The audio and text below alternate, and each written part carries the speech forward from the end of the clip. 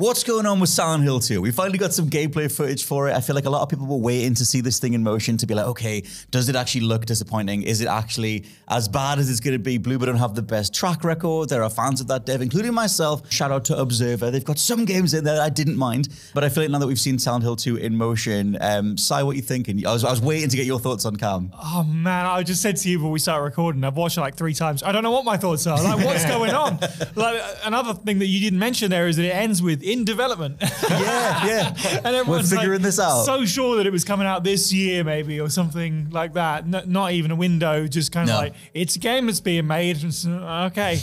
Yeah, the presentation of what they chose to show us is alarming. Yeah. Like, that's what you lead out the gate with your gameplay trailer, is a few seconds of, you're like, okay, music's nice, and then there's just like bam, bam, combat. Yeah. It's like, okay. I couldn't shake it kind of feeling like a fan mod. Like, I get that they're chasing the Resident Evil 2 hype. Like, I've already seen people comparing like the way that James holds a pistol to the way that Leon holds a pistol. Over the shoulder, like the shotgun, and he's like, it's like way more military. The opening of the door that got me, I thought that's so Resident Evil 2, like even that animation. But it's like trying to chase that, which I guess you would do if you were nakedly just trying to, reboot Silent Hill and do Silent Hill 2 as the fan favorite one and do it like Resident Evil. But there's something about the general fidelity of the animation or like the way that James was moving around. Where like, if you told me that was a fan mod of the original Silent Hill 2 that they'd retextured and just threw the camera behind him, I would believe you. Like, and I don't mean to slag off Bloober. Like, I've had a decent enough relationship with their games over the years, but it is kind of fascinating seeing that a lot of the people who were quite negative on it from the start were pretty much right.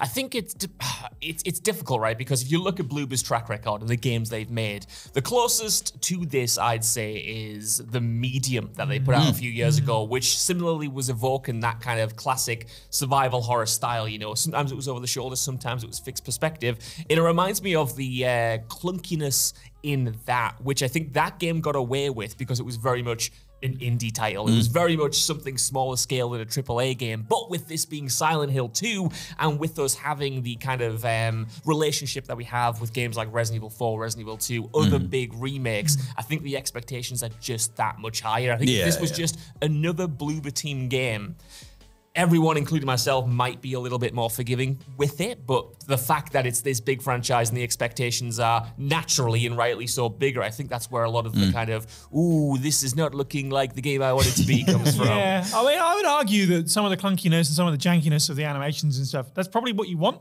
Because Silent Hill 2 is not about, it's not an action game. No, that's It's just true. a dude with a pipe or whatever. He's not meant to be, an action hero. So He's not I gonna don't have reap what mind you that sow it on the looks wall. a little bit weird in terms of the combat. For me, it was just the choice of like, hey, look, it's got quick time events and something spewing goo on you. And I was like, That bit was rough, wasn't it? it's like, I don't know about this, guys. But yeah, just the general visuals are just, they're not up to par, but it is in development. We don't have a release window. We have no idea. This could be really early in dev. Another thing as well is like when they initially showed off, I think it was initially the teaser where they showed James Sunderland just sort of Sutherland like just looking upset. Fog and They showed that bit where they showed his facial animation. He was like, "Oh my god, I'm so upset," and it was like you are front loading the stuff that is meant to be more towards the back end when you figure out the reality of what that story is, etc.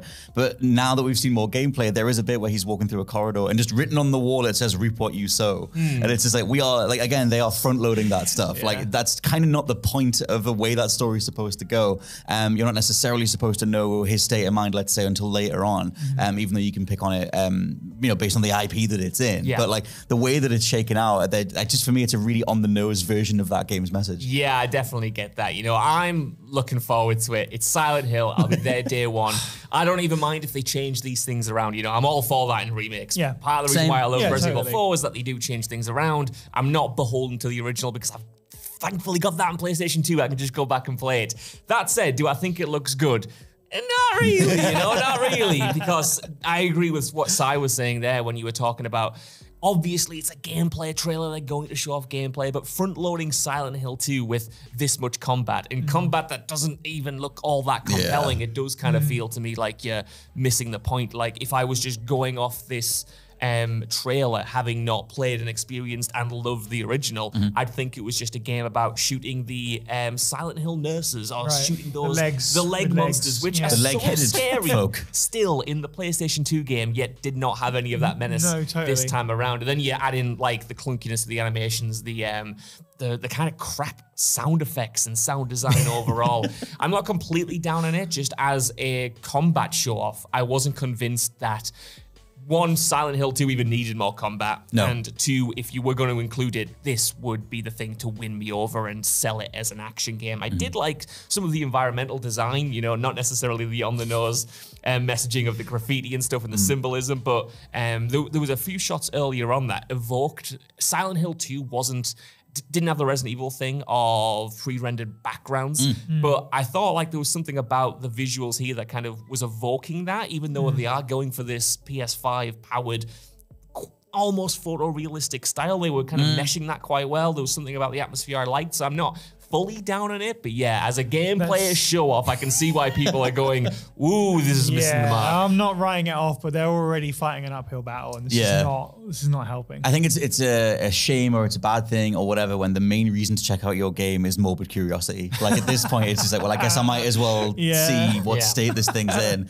And like, yeah, you'll have a mix of obviously the hardcore fans, people who have been championing the idea of a remake for years at this point, and just being like, well, I might as well see. I'd be very curious if no one's played Silent Hill at all, you know, if this is the thing that got them in. I still think it's weird leading with part 2 anyway, after this long. I know that they kind of remade Silent Hill 1 on like the Wii or whatever. They did that whole thing with San Barlo. But still, it was an interesting look at a game that's been quite divisive so far.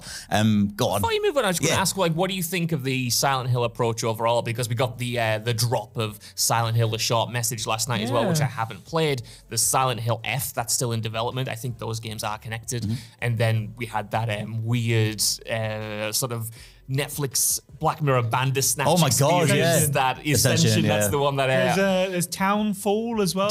Being made as well. Because they did put a little statement out last night. I mean, obviously we knew this is what they're doing anyway, but they put a proper statement out last night saying like the short message, silent message, whatever short message is part of an overall revival project for Silent Hill. So like they're going for it. The important part about that message is that it's like this is the first entry in the revival of Silent Hill, so they've already gone. So Ascension didn't happen, guys. Don't worry about that. That's actually a really good point. Completely bodied it. They've gone, buy your It's Trauma t-shirts, but the game doesn't exist. Oh, like, they got what they needed out of it. Remember that It's Trauma stickers? You can get a t-shirt. You can buy a t-shirt from the Konami. Not to plug the Konami merchandise store. They're selling Ascension merchandise, even though the game bombed. Completely missed that when I was off last year. You didn't miss much. Thank God. That whole, just to quickly cover it, that Silent Hill Ascension, it was like a live, an attempt at telling a live story where people could have agency in the way the story went, and then you could pay for different, essentially like a super chat type thing where you could pay for stickers and ways to get on the chat, and one of them was an It's Trauma sticker. Crazy. Which at this point is mostly associated with the direction of Silent Hill 2. Every day was a new controversy. Yeah. Is it written by AI? Why is this man coming out of a bush talking about jam? You know, the jam scene. It was definitely a thing. You've got so much to see. It was such a weird when we get back downstairs. But still, their overall approach to it. The thing is, when they did the live stream, I thought that was just last year when they did that live stream, it looked very, very nice. It was well produced, and they said, look, we're doing all these Silent Hill projects. They showed off Silent Hill F. 2022. 2022. Yeah. And, and they said, Silent Hill F, which used to be like Project Sakura or whatever it's called. And then they've got in, Rikushio 6, who's like a known sort of Japanese auteur. And it's like, that's a really cool, like you're doing really, really well by the IP. And it's been a long time coming. So I'm still, like, until we see the final products for each thing, like I'm still kind of cautiously optimistic, but it seems like a very scattered approach. However, that can be potentially its biggest strength, because I don't want you following a really strict brand Bible for this thing. And I want it to feel like you gave this IP to various different people to see what they would do with it. Like Silent Hill is a very malleable IP. I'm still, like, I mentioned the San Barlo games before. I wish they were more widely available.